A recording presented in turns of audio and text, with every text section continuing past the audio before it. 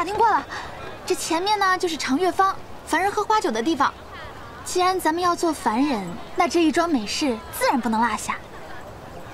什么是喝花酒啊？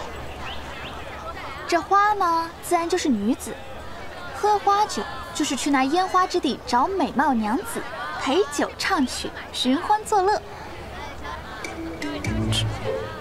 这不太好吧？耽于享乐，岂不是误事？误事？误什么事啊？我们来鹿城不就是来散心的吗？不是吗？不错，正是如此。你看，员外郎都发话了。今天我们的头等大事就是玩乐，今天我们必须喝遍这条街，不醉不归。哎，客官里面请，来，二位里边请。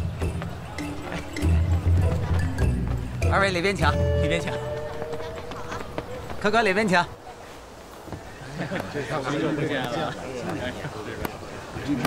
请。去那边看看。快快去那边。来，里边请，里边请。是否能赏光？公子，这是何处？婉清娘子所在的飞仙阁，你竟然不知道？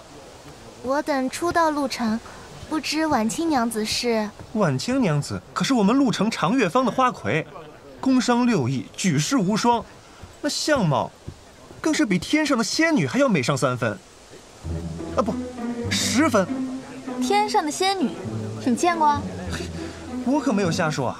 婉清娘子及笄之时，出在长月坊挂牌，一曲霓裳羽衣舞，引得百花盛开，满鹿城都传遍了，连皇宫小孩都知道。听起来，这婉清娘子确实像仙女转世。哎呀，只是如今，婉清娘子已是名门贵族中的娇客，我等寻常人怕是再也见不到了。如果有幸再见婉清娘子一舞，我便是死了也无憾。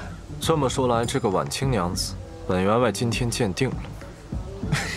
你们看啊，那个是婉清娘子的花神间，你们只有得了那个，才能被请进飞仙阁。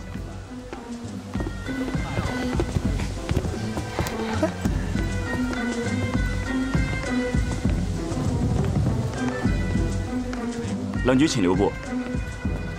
听闻飞仙阁的婉清娘子精才绝艳，我们员外特来拜访。郎君可有花神间？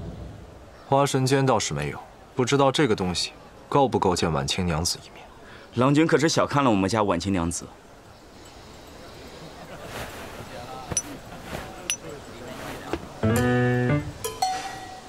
这飞仙阁自有飞仙阁的规矩，请郎君莫要为难小人。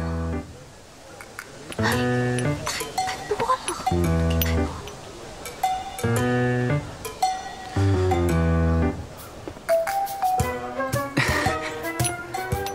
4位里边请，请里面请。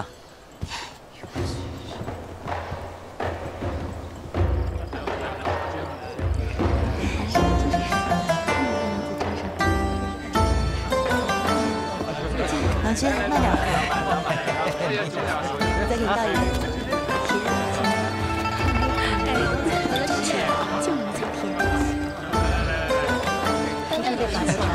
来来，我也来了。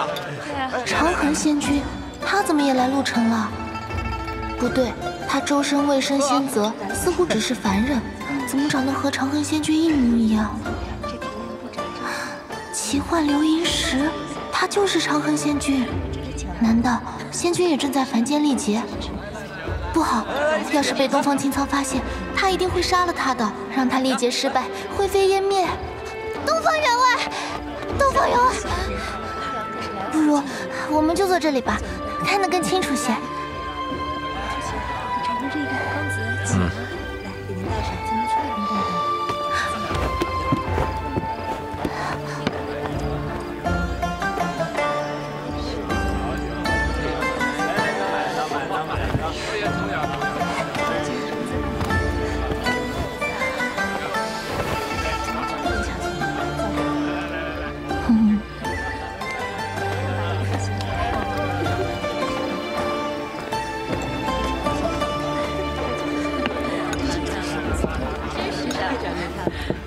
哎，婉清娘子出场了！啊！快！